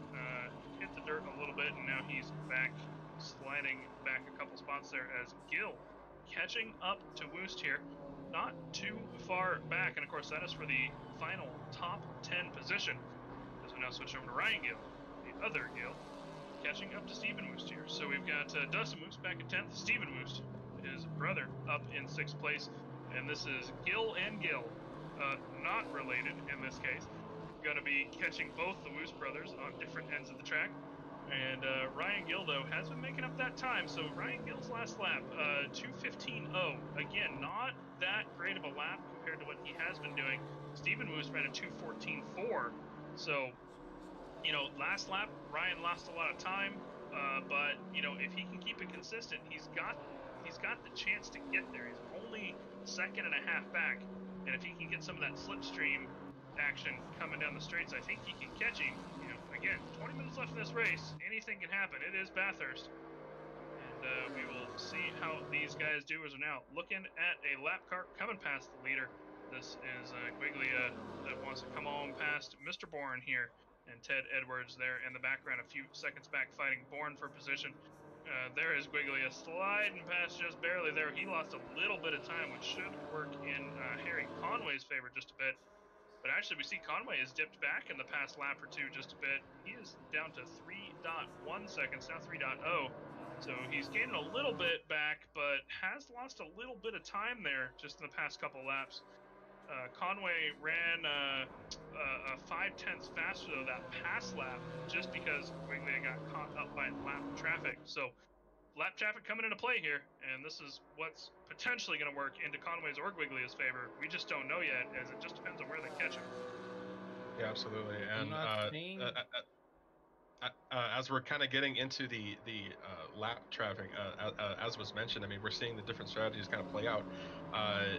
Seeing since passing is so tough on Bathurst, I mean, where you catch a back marker could really affect your time. I mean, in that last lap, all of pretty much everyone in the top 10 was almost down a second or two off of their deltas, just because they were caught up in various moments of traffic and back markers and try to fight off battles and stuff like that. So I mean, big shakeups like that, I think Conway is trying to fight and gain that ground. I mean, we have 18 minutes left of this race, and he might try to catch the back of Guiglia and fight for P1, but I mean, the back markers at Bathurst can be almost devastating to the time if you're trying to just fight for time and gain up that ground that Guiglia was lucky to grab early on in the race and has held onto that. And I mean, if he can ride that all the way to the checkered flag, that's going to be a huge win for him, as Conway is a huge competitor around here at RCI events. So this would be a really solid victory for him. And of course, we're again watching the Ryan Mead and Roman Echo battle here, now coming down the elbow with 18 minutes to go. These guys, of course, we've been monitoring them for about the past 25 minutes or so. Still nose to tail here, with Romero catching up a little bit there behind him, now 2 seconds back, though Roman Echo's got a little bit of the slipstream here. Ryan Meaden has no slipstream. He's going to be able to kind of dip onto the outside a little bit as they come down towards the chase. He's got the run. Can Killian Ryan Meaden outbreak him? That's going to be the question. A little bit of a touch there. Ryan Meaden's going to go off the track into the dirt, and Roman Echo is going to, I can't decide. Yeah, it looks like he slowed down a little bit, realized that, again, he touched Ryan Meenan probably at a little bit of a bad spot, and Meenan's gonna, nope, Meenan's gonna, I think, let him on pass, because I think that he maybe thought he did it. No, Romaneco thinks he did it, so they're going, no, you go, no, you go, no, you go, but now they're just back to fighting. I think that they're just like, all right, let's go, and here comes the Merc calling pass. Romaneco's gonna have the inside coming into Hell Corner, so will Killian Ryan Meenan get the run off? Maybe not. Will the cutback happen? He's gonna shoot for it, but I don't think it's gonna happen, and there's Romaneco finally into that first podium position. Ryan Meenan flashing the lights there, RC, but that is what he needed. And with that fight, Romero just got within half a second. So we're probably going to see a three. Yeah, we're probably gonna see a three-way fight now. And that's absolutely hilarious to see that they were trying to be so polite to each other that they let Romero kind of catch up to them. So they might turn this into a three-way battle, a gentleman's duel, if you will, able to get past Ryan Meenan, and we'll see how that plays out. I mean, he does seem to have the pace to stay ahead of him, and it'd be interesting now that Ryan Meenan is on the attack and not playing to his advantage, and see if Romaneco is going to sneak away now, as he's been trying to hold the pace in the mountain, but now that's might have just given the fire to Ryan Meenan to fight for the position back. But I mean, just little can be said to know, as we got 16 minutes left, plenty of laps to get this done. But I mean, if Romaneco's been showing the pace that he's had in this battle, he's going to fight his way and get that distance between him and Ryan Meenan. Coming out onto the back straight here, and that was a huge launch, and that's the distance that he's looking for. And I think this battle is going to calm down just for the sake of the pace that Romaneco has been able to hold in the mountain, and we will see how that shakes out going forward. Yeah, I mean, that's the question right there, right? We have seen Romaneco do very, very well, coming up behind Ryan Meenan. We thought he had the pace, and now he's out in front. He might push for that. As we're seeing Pennington and Dolinsky here kind of come past the back marker of Billy Octane, and see if they can get up there fighting for 14th position here. That is Pennington, or sorry, 15th position here. That is Pennington you're watching in front, and Billy Octane in the back. I apologize, I was seeing Dolinsky there, but yeah, this is a back marker. Billy Octane trying to unlap himself. Something I would like to point out that has happened is two things. One, Killian Ryan Meenan is in the pit lane. Now, I think he may have gotten some damage. We may have missed something. Killian Ryan Meenan in the pits. That's going to slide Ryan Gill, Steve Lewis, Christian Romero up a position. So not quite sure if Ryan Meenan got enough damage from that somehow down the line, but he is now pitting. Or perhaps if he didn't quite take enough fuel, he's decided to do that. But of course, this means that Romaneco and Romero and the two Mercedes can now have a little bit of a scrap. That is Ted Edwards there behind Romero, down a lap in 18th position. Romaneco currently 2 seconds up above Romero. It's just a question of, does Romero have the pace? And based on the previous lap times, I'm going to say no. But then we go back to, it's Bathurst, and anything can happen. If Romaneco smashes a wall somewhere, Romero can get very close very fast. Something else that happened while we were watching that battle, David Gill and Dustin Woos back in 9th and 10th position, what is now 9th and 10th position. David Gill managed to slide past Dustin Woos, and Ryan Gill here has caught Stephen Woos. So the Woos brothers potentially losing a position apiece here. Granted, Stephen and Ryan did just gain a position over Ryan Meenan there. I believe Ryan Meenan, I don't even see him on the board anymore, so he must be down quite a bit. Looking at my own game here, did he retire? He retired. An update for that. Ryan Meenan did actually throw the car off the track pretty much straight on the last corner, coming onto the main straight, and then he immediately retired. So I'm not sure if that was just a decision that he made. I mean, like, he just kind of went straight instead of turn. I don't know, that that could be a number of things. It didn't look like something that he would do on accident. We missed this, or Jake had that replay there, so that is Ryan Gill coming across the dipper there, and he did smash into the wall a bit, so hopefully, oh, look at that! There's an accident here. If we can get a replay on that one, Jake, from Stephen Woos' position there, possibly, we're going to see these guys come across the chase, and there it is. There's a little bit of a turnaround there from the 11 and 95. Ryan, nowhere to go, smashes in the 11 car there of Stephen Woos, so that's the that is unfortunate for him. Of course, Stephen Woos and Ryan probably both have damage from that. The question is, Steven Woost lost a few positions. Does Ryan Gill have enough damage that he needs to come in and pit for the next 12 minutes? That is a hard hit onto that front end of that car, but 12 minutes to go, 5th place. Does he make the pit? That's the question. So that was the 11, and I believe it was a McLaren, wasn't it? So it was a 95, I think it was. A little bit of a back marker scuffle there. Was it Zlatnik? I think so, back marker. Yeah, so there's a back marker there. Unfortunate for the 11 car then of Steven Woost. He was having such a good race, you know, holding that top now what was top 5 position. The Meenan's out. You know, he went ahead and smashed into that back marker coming into the chase. Not quite sure what happened there, but that's going to cost him the positions. Works in Ryan Gill's favor, though. He is now up to 5th position. Of course, McDude did catch up to him, though, so he's now about a second behind Gill, so he's going to have some defending to do here shortly. As we're currently watching your race leader, Alexander Guiglia, 2.4 seconds ahead of Conway. Conway and him, of course, kind of sticking around this 2.5 to 3 second mark here, for about the past 30 minutes or so, give or take. I don't know if Conway has the pace. It's going to come down to mistakes at this point, I think, for Guiglia. 12 minutes to go. We'll see, I guess, is what we're at, because anytime we predict something here at Bathurst, it never works, so I'm just going to go with we'll see.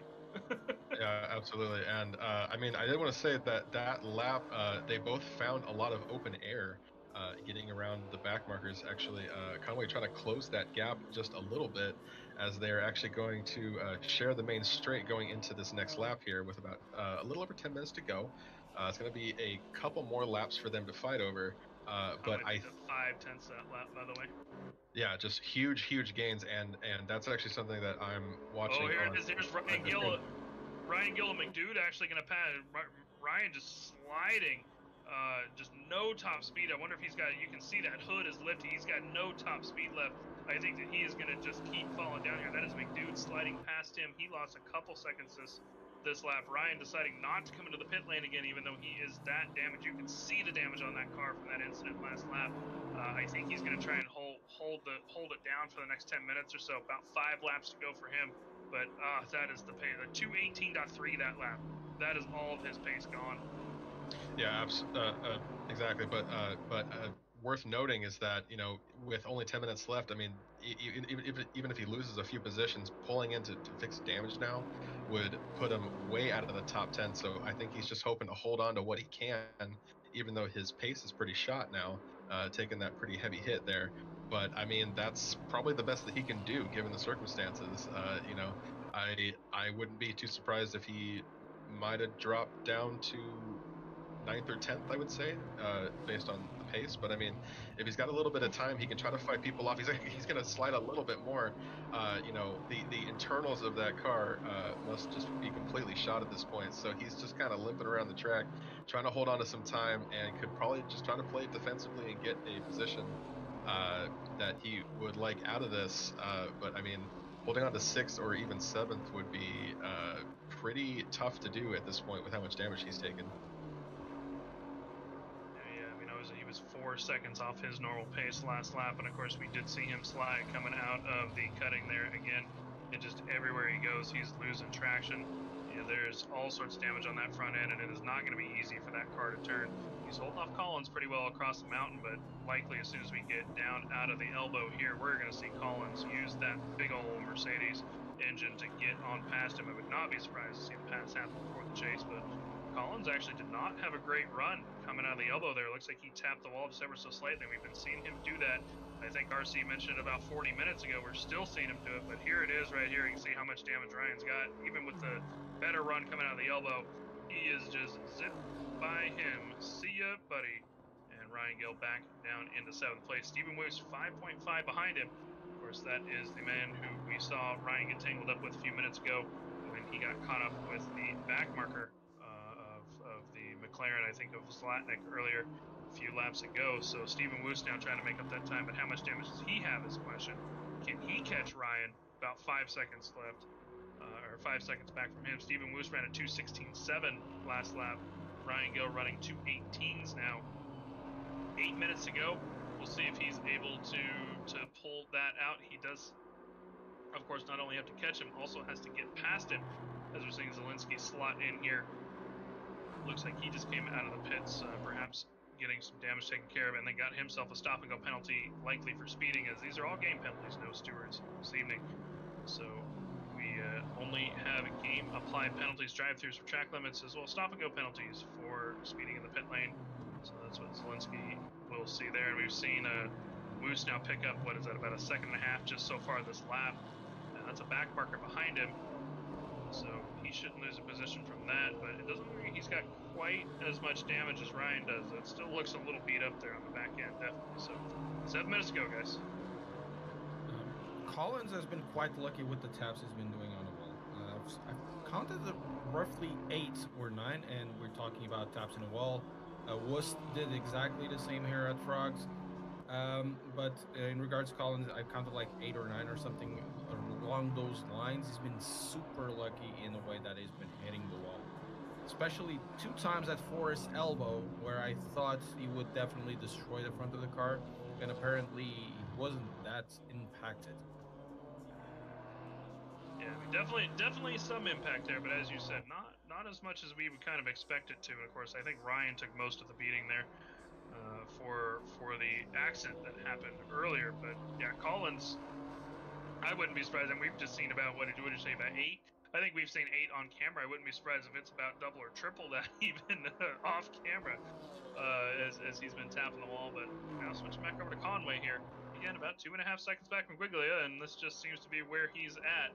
Again, I think Guiglia is going to have to make a mistake. There's probably not going to be any back markers in the way. Again, about 20 seconds up the road from these guys, so unless something else happens, probably not going to get any back marker interference here in the last 3 to 4 laps. But again, with Bathurst, you never know. A little bit of a mistake from Guiglia, or if he has to slow down enough because he wants to be a little safe, Conway can catch him right away. And even though it's hard to pass on this track, you catch a good run places, you can definitely slide on past. So still seeing 5 Mercedes there in the top 6. That is Conway, Remenko, Romero, McDude, and Collins there in the finishes out the top 6. BMW leading the pack. Here's Romanenko again, of course, who is promoted to 3rd position from the earlier incident with Ryan Meenan, and gonna hold on to that podium position. 2 seconds back from him is Romero, and there's Romanenko rather, tapping the wall there, coming down the top of the mountain. So we're just constantly seeing these guys tap these walls, and I think this has something to do with these GT4s just being a little bit more slided than the GT3 cars in general. But so far, not too much drama overall. Definitely some drama, but not too much drama overall from all these little taps that have been going on. Yeah, I mean, it's something that we come to expect from Bathurst. I mean, at this point, it kind of looks like some of the drivers are just kind of riding out those bumps just because, that's kind of where they're comfortable. Why push it when you got 5 minutes left of the race? If you can take a couple more hits on the side, what's it going to be at this point? Ryan Gill taking that heavy hit, and looks like he hasn't lost too much more ground. So he might be able to hold on to 7th place in that 27 Chevy, which at this point is pretty respectable for what he's put that car through, or more what Bathurst has put that car through. I should say. But I mean, with a couple laps to go here, he's gonna be fighting off Wuss. Looks like back behind him, he's only got about 2 seconds on him. Coming into the chase here, and that could quickly change. I mean, again, he's fighting off the damage that he's got. Looks like his back end's even looser than it's been previously. The Chevy being a little lighter around these corners, grabbing kind of 2-wheeling a little bit every time it hits a curb. So I mean, it'll be interesting to see how that shakes out. Back to the leaders between Guglia and Conway. Still holding on to about the same split. They're still sitting about 2.5. They've been trading lap times back and forth, and nothing seems to be consistent either way. The last lap, Conway actually lost a little bit of time, but now Guglia's down 2/10, and Conway's up a little bit. So I'm interested to see what Conway's going to do. Is he going to just hold on to 2nd place, or is he going to go for P1? I mean, it might be something that he could try to push for, but I mean, Bathurst is going to be very punishing if he, tries to push it and makes a little mistake, and that could cost him. But I mean, he's got a lot of space to play with behind him, back to third position. You know, he's got, you know, plenty of wiggle room. So if he wants to try to push it and try to see if he can grab P1, that's a possibility. But I mean, Gugo's been so consistent trying to hold on to that time. It'd be interesting to see how they handle the final lap here. And we are just about on that final lap. They should be crossing the line here in about 10 seconds, which will mean this should potentially be the leader's final lap. It will be very, very close to see if they have one extra lap or not. And we currently see Stephen Woos has indeed caught Ryan Gill, which is not unexpected. And there it is, leader just crossed the line, so this will be the leader's final lap. And I actually think that we are seeing a little bit of that gap close. Conway picked up about 6/10 on the leader last time, so we'll see if he's able to pick up a little bit more and potentially fight for that end. But Woost and Ryan Gill here are gonna be the matchup that we are gonna see. Ryan's gonna have to defend like hell this last lap and a half with that damage. We know Stephen Woost has got about 2 seconds a lap on him, but here is Conway. Going there, Wust did wipe out as well at Force Elbow. I'm not sure how the car is. I see that it goes wide, and Gill is able to keep his position. I think Wust has damage in the car as well. Yeah, and there's Gill as well. Well, Woost is the one who Ryan ran into earlier. I would not be surprised to see that he has damage. So there's the other Gill now following up. So it's a question of not necessarily can Woost get past Ryan Gill, but can David Gill get past Ryan Gill? Because that's going to be where it is at, as we are now back to watching the leader here fight one last back marker as they are going to be coming closer and closer. Conway is catching now 6/10 back. Back marker getting out of the way. This could potentially be the back marker that Conway needed. 7/10, 8/10. He's catching up a little bit here. They're going to go through the dipper. If Guiglia can get a good run out of here into the elbow and down on the Conrad straight, he is pretty much going to lock this down. So here we're going to be coming down to the elbow for the very last time for today. And here is Conway. He's going to get the run. Looks like Conway gets a good exit, but Guiglia did as well.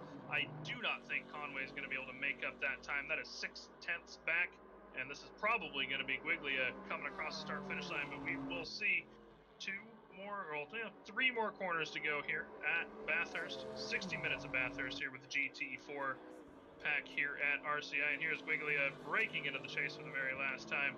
Coming around, he's going to take the right-hander. Conway still about 5/10 back. He is not going to be able to catch this man. Alexander Guiglia for the Guiglia Motorsports number 18 BMW.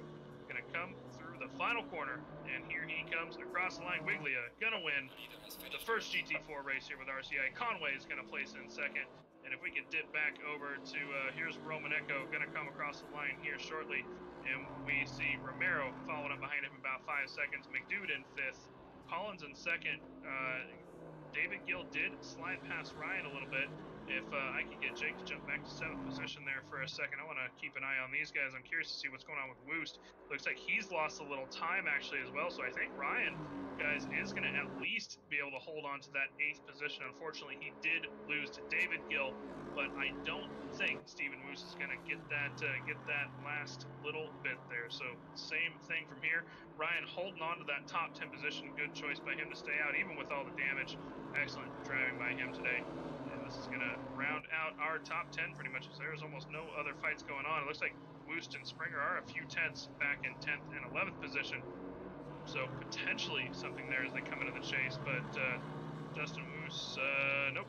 This is in the last corner. So yeah, he is good. Dustin Woos is going to come across in 10th. Springer for 11th. Rage is going to come across the line here shortly for 12th. Falling back through Bobby Pennington, Joe McCooley, who has fell back to 14th place after a good run at the start of the race, followed by Darren Maholowind in 15th position. Round out top finishers here. So, as expected, a lot of some drama at Bathurst, but honestly, tamer than some we've seen. Guys, what do you think? I mean, that's totally possible. You know, it's always, I mean, an absolute blast to watch. I mean, stressful to drive. I feel for these top level drivers in the pro split. I mean, Romero in the AM class actually climbed his way up to 3rd position, or 4th. I'm sorry, the thing just updated for me. But I mean, like a solid performance. I mean, there was a lot of mix between the Pro and Am. And again, like it's a big thing of just kind of surviving Bathurst. You know, a lot of the passes we saw were you know, cars retiring maybe, or pulling into the pits to fix damage. I mean, and that's a huge part of the strategy for Bathurst, and why Bathurst is such an exciting race to watch, especially from the comms box here. You know, the little mistakes that are made, the you know, nail biter passes that that are you're forced to make. You know, just makes it for really exciting racing. Um, Conway actually finished within point 0.5 or 0.6 of the leader, um, and he really fought for that. You know, grabbed an early lead and held on to it, and you know, with a little more time, could have been different, but we'll never know. 60 minutes of Bathurst makes for a very fun and scrappy race to watch. Yeah, and I think we learned a lot about the cars today. I know you kind of jumped in last minute there, random call sign, but you learned anything about the cars today here a little bit now that we've seen a little bit of a longer race with these GT4s? The Mercedes and the BMW seem to have the more consistent pace, at least around Bathurst. They kind of seems also the easier to drive all around. Yeah, I mean, besides the fact that we saw a lot of the Mercedes tap on the wall, that does seem to be the case, right? I mean, because at Bathurst, it's all about consistency. It's all about keeping yourself on target for, you know, not missing the corners, because that's the big thing here at Bathurst. And oh, excuse me, apologies about that. But yeah, the Mercedes and BMW just having an excellent showing here. I think they finished 8 out of 10 in the top 10. Of course, this is not the race settings that we're looking at this point. The server has ticked over. But an excellent race from these guys, an excellent start to the GT4. Of course, guys, we have GT4 Championship starting up on Monday. Nick Setnick will be heading that championship up, and we have 4 action-packed splits, so we will be bringing you guys. Pro split will be streamed here on YouTube. We also have a silver, an AM, and a rookie split that will be joined as drivers. So keep an eye on Discord. There are a couple slots still open, I believe, for the rookie and silver splits, if I'm not mistaken. You guys can take a look at Discord. Sign up for that if you would like. And of course, next week we have our Sunday multi-class race. We'll be doing a Sunday GT3, GT4 race at Silverstone. So keep an eye out for that. Still slots open for that as well, guys. That'll be our first multi-class race. And then Thursday, multi-class championship starting the week after. Lots of GT3 coming your guys' way. And that's not even to mention the Friday championship, our 6 hours in Barcelona race qualifying next week, and then 6 hours in Barcelona on August 1st. Lots of action-packed races coming your guys' way. Join us up on Discord. Feel free to sign up for any of those races. Ask questions as you need to. All the information should be here on Discord. And in the meantime, we hope you guys have a fantastic rest of your day. And it's been a pleasure to bring you this GT4 race here at Bathurst.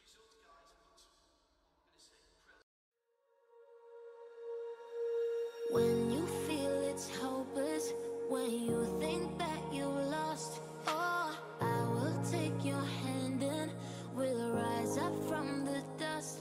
Oh, here we go, go, go, let us heal and grow. You won't be alone, we're unstoppable. Don't be afraid to show what we're going for. This is what we know.